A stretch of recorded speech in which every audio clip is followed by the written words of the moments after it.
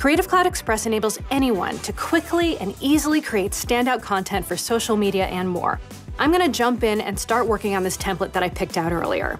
I love the layout here, but I wanna change the type of item that we're actually putting on sale. So I'm going to head to the Adobe stock image search and replace this image here and look for something with shoes. Watch as Creative Cloud Express actually transfers the attributes over from this initial image onto the one that I'm using now. I'm gonna zhuzh it up a little bit by adding some design assets. I'm gonna head over here to our design assets category, and I'm going to search for stars. I'm gonna select this star wreath, and it's really gonna give this a whole extra boho feel.